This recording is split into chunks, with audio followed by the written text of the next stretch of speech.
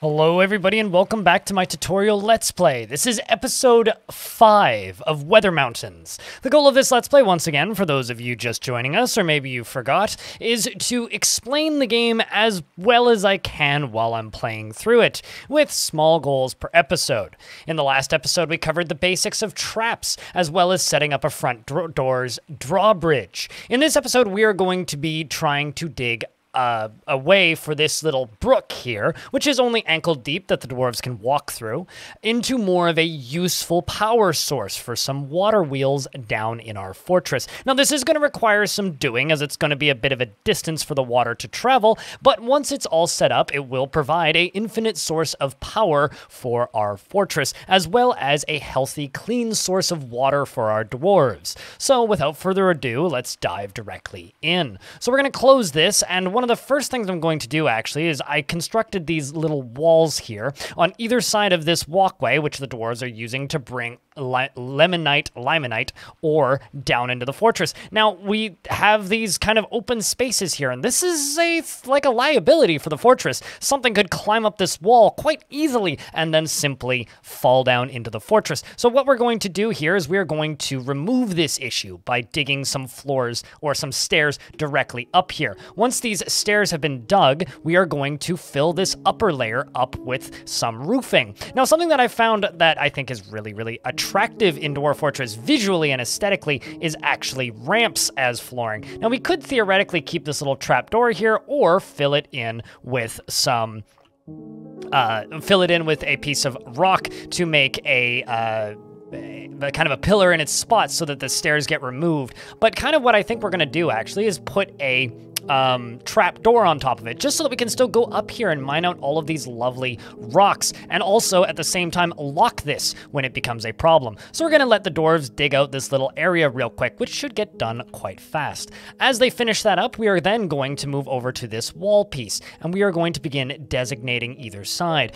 Just make sure that we select use material after placement, as well as keep building after placement so that we don't have to do this multiple times. We're now going to place this down right here, and I'm going to go over to, just as a real quick glance, I was hoping I had more blocks. Well, I do have a decent amount of, or a single shale block, rather, not a decent amount. I do have some dolomite lying around and some bismuth bars, as well as a bunch of wood. Don't really want to go using that wood, so I think what we're going to do is I guess we'll settle, actually, now that I think about it. Let's just use these wooden logs that we have here for this.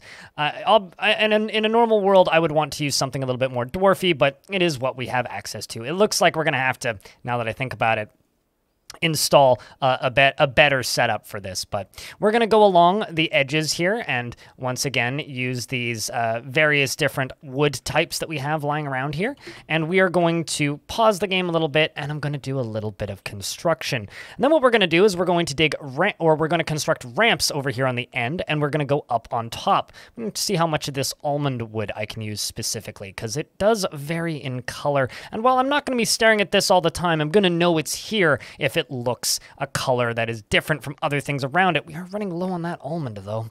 Might have to go cut some more from the looks of things. I'm sure the elves will be thrilled with that. But, you know, it's not necessarily a strict thing that we stay friends with everybody. But, you know, I like to put off war as long as possible while teaching you to play the game. Well, we run out of that. So let's go with something that's close-ish. So we'll go with the apricot, or maybe the goblin cap. Let's go with the applewood. And then once all of this stuff is filled in, then we're going to go around the edges. We're going to need to go chop down more trees anyway, so might as well queue that up. We're going to queue up some chopping down of trees, just a few layers away, not too far, not too close. And then by the time we get back there, most of this should be getting done.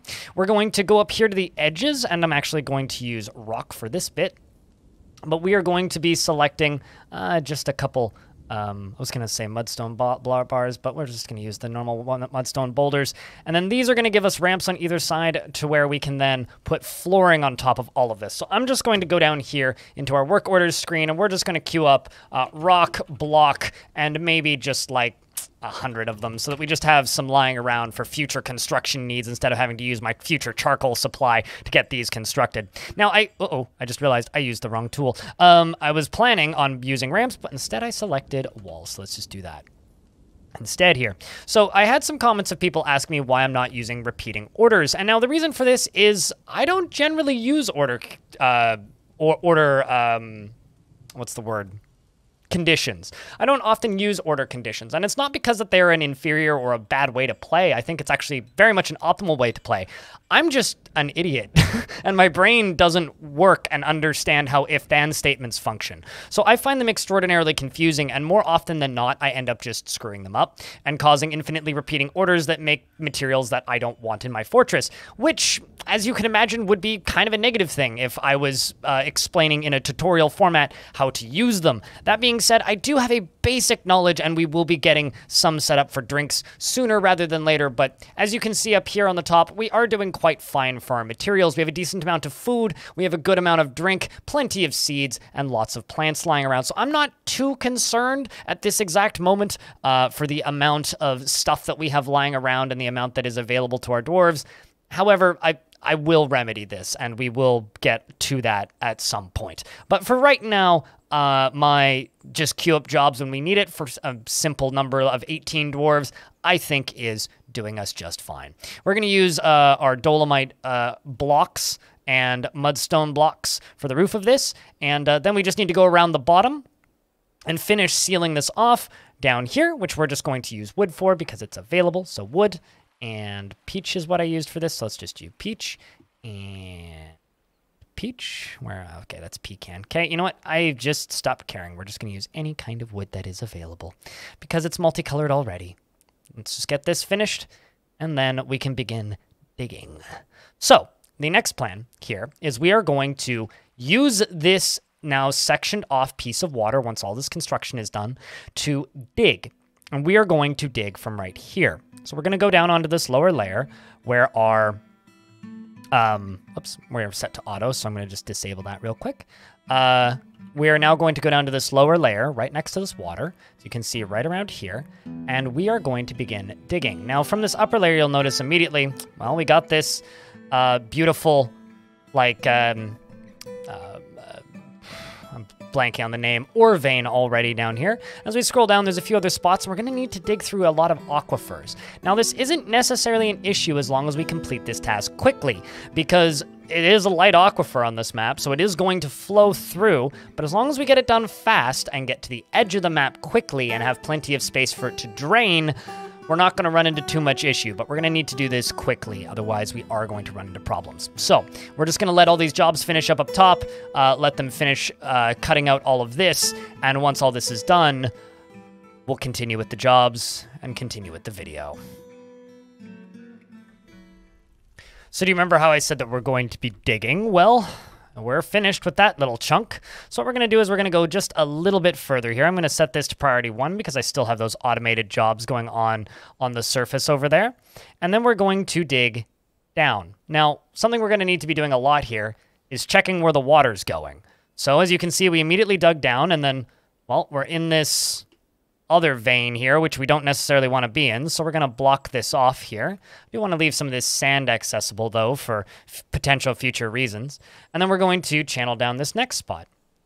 And then we're going to have a little wide open area here that we started from up here, down into here. And now we're going to go down into that hole, and we're going to channel down the next spot. And this is going to be the way this works, right until we hit our fortress. Now, as long as you do this one layer at a time and you're quick and careful, you shouldn't have too much trouble with the aquifer itself. Although, keep in mind, while you're channeling down, using this tool here to remove an entire layer of blocks, floor and everything, and replace them with ramps, you will start getting quite a bit of water flow. So if you are channeling through an aquifer, just make sure that you do this quickly and maybe widen it as you go so that the water doesn't flood and get too deep. Otherwise, you're going to run into some pretty nasty issues. Now, let's just see how much further we have to go, and we're approximately where we're going to pop out. Not too bad. From what I can see, we also haven't hit that aquifer yet, which means we are currently winning. So we got this upward slope here, so we're going to go one next to it. And then we're going to jump forward and go one next to it. And we're going to jump one forward and go one in front of it. Jump one down. We're almost at our fortress layer. Jump one down. We wait. Now we're at the fortress layer. All right, so now we just need to go one forward once again. And we're right next to our stockpile now. This is almost perfect. I'm very happy with where we've ended up. So we're now going to dig 2 just normal digging, 2 across. They're going to dig that out, and it's going to look a little funky, but it'll work. Trust me.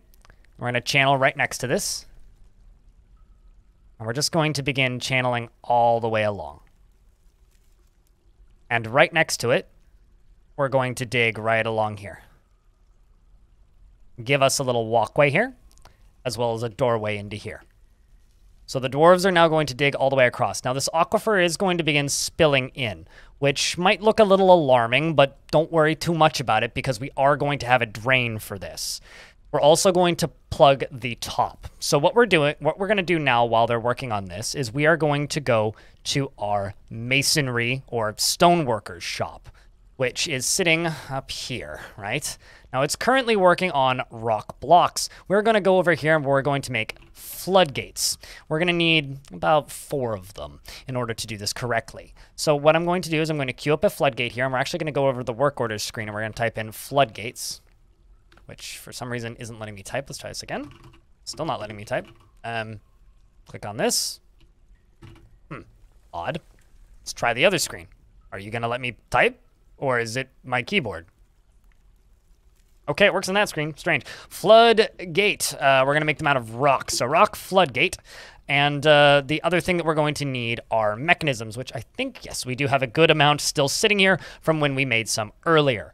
So this is going to be very similar to our previous setup, and it looks like they canceled channeling this area due to the water that's nearby, which is totally understandable. The water is beginning to fill in this initial spot. Considering we're right on the edge of this very complex multi-layer aquifer, you know, it's gonna be a little annoying, but it is fine. We're gonna let them dig that out there, and it's going to just flow out and drain itself quite nicely. And it looks like we've got a good amount of space left, and it seems like the aquifer ends in the upper half of the map. So we're just going to dig and channel. Whoops, why do I keep on clicking the ramp up button? The channel down button all the way along. We're going to forbid this just so that they don't dig that up because I wanted them going down. And we're going to keep this little walkway along the side of it. Since it looks like it's not going to flood and it should be totally fine, we're going to continue it along this area and just give us a open access to our water. Then what I'm actually going to do is I'm going to do something kind of tricky. I'm going to walk up to the front here and we're going to build a little walkway across. Now this little walkway is going to be designed to keep things safe. You don't really want water to come flooding in too fast or you might run into some problems. Now we wouldn't want that to happen. I mean, fun is great and all, but too much fun is kind of a thing in Dwarf Fortress, especially when it's not expected. So we're going to channel this out, and right underneath this flooring, maybe right underneath it, directly underneath it, we're also going to place 2 fortifications. Now, fortifications are essentially like battlements in a castle, which you normally would use to let ranged units shoot through or siege weaponry in Dwarf Fortress shoot through, but we're going to use it as like a vent for this water to flow through. So if something scary were to come crashing down here, it would bump up against that, unless it was completely filled with water, in which case then we'd still be in trouble, but it's kind of a emergency stopgap for some of the worst situations. We are also going to build this little rock wall on top, which is going to connect with the ceiling, stopping any extra unexpected amounts of water from flooding directly into the fortress and making sure it all goes through this lower layer. Now, we're going to go down here and we're going to remove all of these ramps just so visually this thing looks a little less confusing. Then this right here is the edge of the map, and I'm going to show you a real quick trick. If you smooth the stone at the edge of the map, right all the way over here, you're going to see the dwarves run down. Then right next to it, just like those fortifications, there's the option to carve a gap in a smooth wall to allow your archers to fire upon invaders. This also lets liquids flow through, and we're going to be doing that at the end here. So now we have the bed for an artificial river that is self-draining. We're going to use this for power. So as the dwarves run all the way along here, they're going to remove all of these ramps, but they still can get out at the end, so it's still safe. It's not totally dangerous. And we do also have all these boulders down here, but we're not going to worry too much about them. And then lastly, what we're going to do is we're going to throw a door right here just so things look nice. So now, with all this aside, we've got a pretty decent setup. We've got flooring down here. We do have some water leaking out on top, but it's just from this aquifer on the wall, and it'll be fine. And then all the way up, all the way up, all the way up, all the way up, all the way up, all the way up, all the way up, all the way up to here, we have water flowing. Well, aside from the part where it's frozen because it's midwinter. But that's actually partially to our advantage because, well, never mind, it just melted. Or just thawed at that end anyway. But over here, it's still frozen. Now, this is kind of to our advantage as it'll give us a very good flow. So if we do have an oopsie, at least it'll stop for a good chunk of the year. Although it will make repeating jobs for things like millstones a little bit tricky. Now, what we want to do is up here, we want to put a door on one side of this, and we would like to put a wall on the other side of this. Now, this is going to act as kind of a stopgap for any accidental surprise floods. We wouldn't want suddenly for the entire fortress to be full of water, I don't think. Admittedly, that might be hilarious, but definitely not good for the long-term survivability of our fortress. We're also going to go into furniture down here, and we are going to connect... Well, okay, is it furniture or liquids? It appears to be liquids. For some reason, I always think this is going to be in furniture. Anyway, we're going to place 2 floodgates right here. So we're going to do, let's just say, 2 jet floodgates. Now we have these 2 floodgates here. What I'm going to do up top here is I'm going to make a little lever. So there's 2 ways you can do levers. You can either name them, there's the water. You can either name them, which is a pretty popular technique, or do it the way that I do it, which is simply place them close to the thing that they're going to be pulled and to do, so that you just kind of remember based on the fact that it's close to the thing that you need. So because this is close to the thing that we need, I'm not going to forget what this is going to do. You know, it's pretty easy to remember, but we're still going to name it for the sake of this video. So we're going to click on it and type in water off/on, aka whooshmiggy. All right, so very, very clear and obvious. We know what this lever is going to do. Now we're going to connect it to these floodgates. So what I'm going to do is I'm going to click the link lever button and hope these children quit playing in here because they're very inconvenient. We're also going to click this button, the link lever ×2. And kids, scram.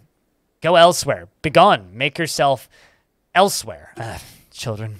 Do as they please. Anyway, so what we're going to do now while that kid leaves and then Yuvash sits here is we're going to wait for them to connect these 2 levers to this. Now, buddy, go away.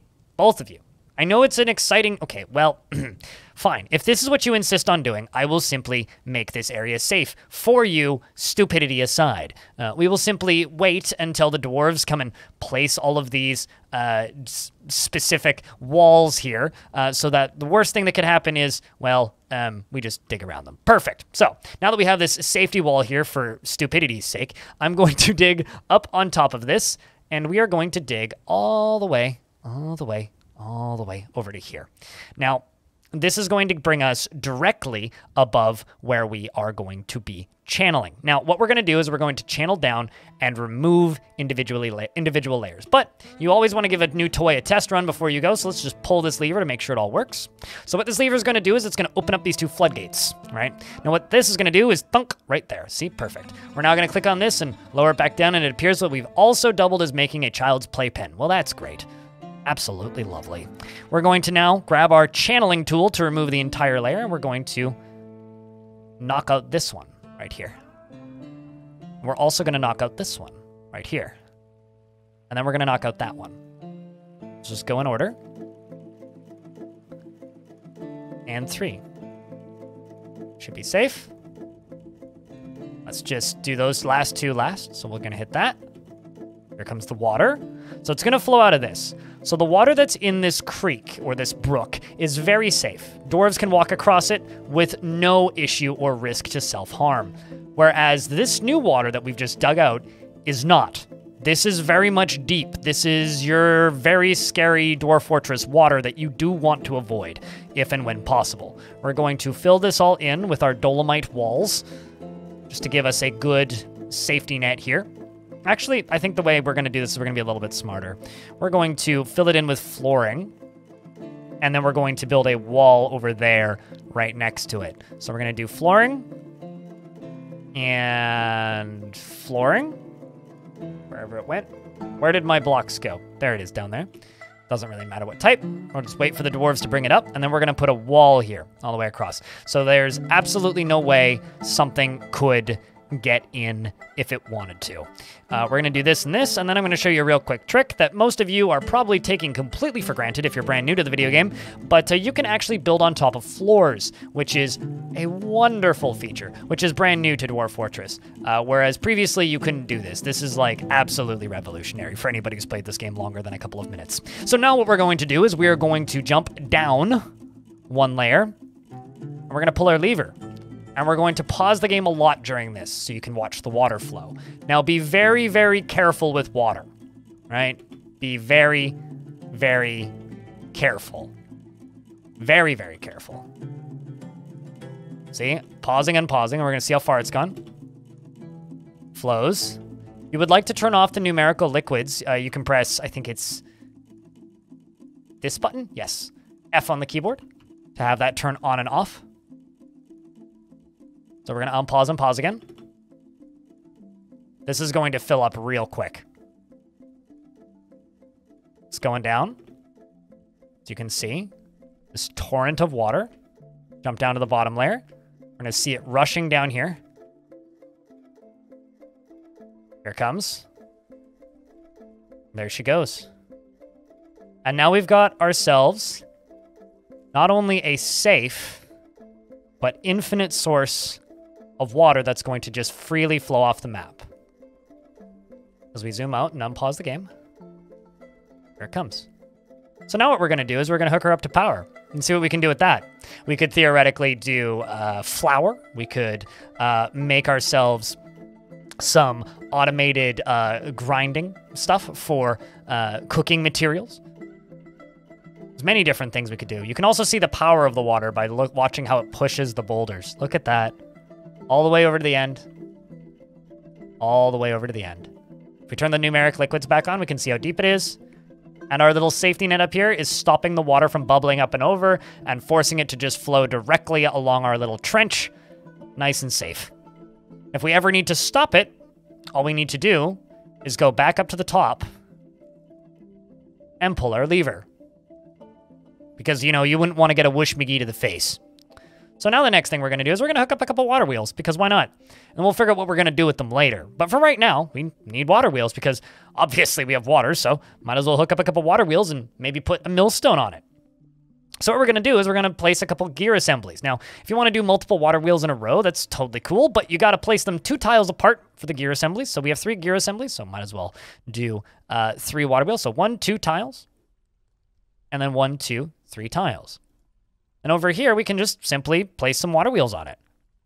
And this will give you a pretty good idea of the strength of water, if nothing else. Oopsies. I keep on forgetting that we have these goblin caps here because they came from my wagon, but they keep throwing me off. All right, so now we got that. I did peach wood, so let's do more peach wood. That's now my wheel wood, I guess. And none. And peach wood. And then our dwarves are going to bring these down. And then these gears at the end can also be connected to just make one large power system using these axles, the directions of which can be chosen right here and there.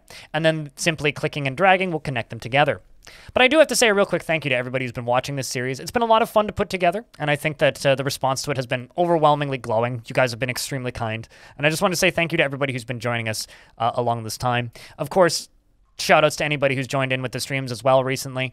I know that Twitch isn't everybody's thing here on the YouTubes, but there's been a lot of people coming by and saying hi, and it's been very, very gratifying. Can't wait to do all of this again when Adventure Mode comes out, because I think that'll be equally exciting. So while this save screen is finishing itself up here, what we're going to finish this episode off with is we're going to make ourselves some more mechanisms, and we're going to get ourselves a millstone up and running, and then hopefully we can start making some flour, maybe doing a little bit of surface farming as well.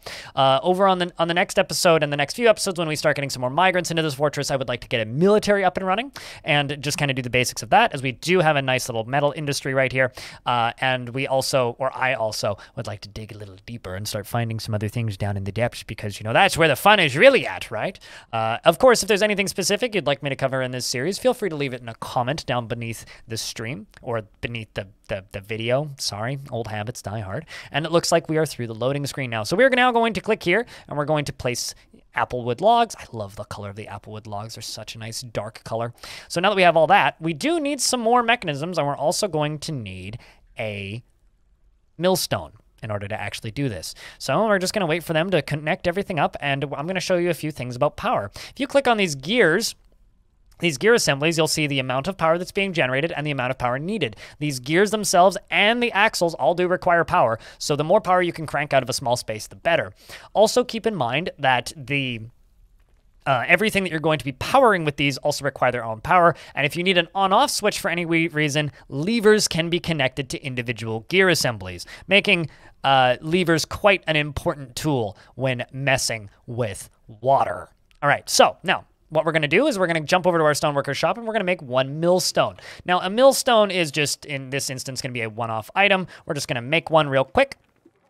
We're also going to go down to this mechanics workshop and we're just going to make another rock mechanism because I'm pretty sure we're out. And also we're going to check in on our metal industry. And as you can see, we do have a lot of metal and charcoal sitting in these workshops, which is exactly what we would like to see. I'm just going to check this smelter and see what we can do here. Currently, there isn't anything we can make in the smelter itself, and currently down here we do have a good number of shields made. So what I'm going to do actually is I'm going to jump over here to the work orders, and I'm going to queue up swords, iron swords, which we are going to need. Normally I do spears just because they're my favorites, but for this video, we're going to do iron short swords. We're going to do 10 of them. And we're also going to do iron helms. And we're going to do iron breastplates and iron greaves. Now remember, we're using the work orders screen, and we are just going to set up the default 10 for each of these. And we're just going to let our smiths go sort this out. Now, if we notice jobs starting to cancel, it means that we're going to have to jump in here and we're going to have to queue up some more charcoal or some more metal. But regardless, I think we're in a pretty good spot. However, just to be on the safe side, I'm going to jump into the work orders screen and I'm going to queue up charcoal, and we are going to make, let's just say, about 50 of it. Now, of course, we could go into the work orders screen and be all fancy, but like I said earlier, I'm not the greatest at this. However, for this screen, just so that you guys stop yelling at me, I'm going to suggest that you add the amount of refined coal is less than 10. So if we have less than 10 refined coal, they'll queue up 50, right?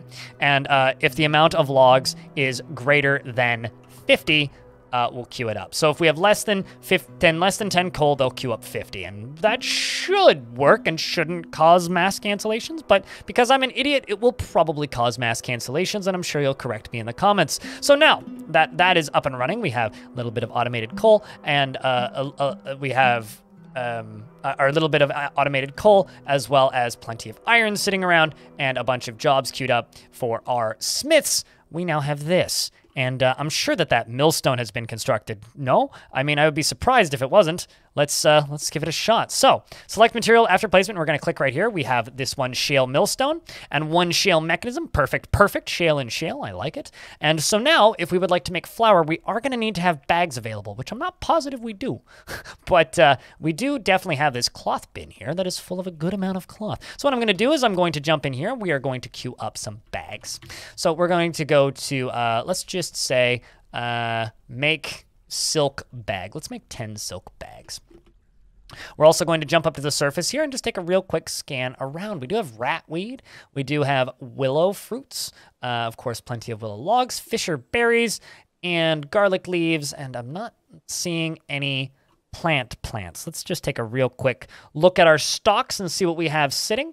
If we go to plants, as you can see, we have split, we have quinoa, we have plump helmets, plenty of plump helmets, geez. Pigtails, excellent. And longland and rope reeds. Now, I'm not entirely certain if any of these can be made into flour. I think that longland can. I think split can too. So I'm just going to do a real quick harvest all job up here. Just get them to harvest a few things, and we are going to go see if we can make some flour just to kind of cap off this video. We're going to just roll over to the end of this down here and mouse over and see if they're making those cloth bags just yet. They probably haven't been queued up just yet. And we're going to take a real quick look at this. So we can mill plants. So if plants are available and a bag is available, then they will bring the plant over here, bring a bag over here, and mill it into flour for us, which can then be used as part of cooking. And it's a very valuable cooking material, and dwarves quite like it in a lot of cases. We do have a check mark here, which means the job has been issued, and somebody is getting it done. Let's find out which dwarf is running the job. Looks like it's Short-Ass. Now, if they do not have all of the materials that they need, they will cancel the job. So let's find out. So they placed the first thing, and they're still got the mill plants job. That's a good sign, of course. And then they're running off and probably going off to go gather a plant. It appears that we are now hauling a pigtail bag. Looks like we did have bags available, which is optimal. And then they run over. Now, if we look at this here workshop, as you can see, very lustful, remembering speaking with a lover. I mean, who wouldn't be? Down here we have quinoa, which of course can be made into flour. And then down beneath you can see pigtail bag and quinoa flour.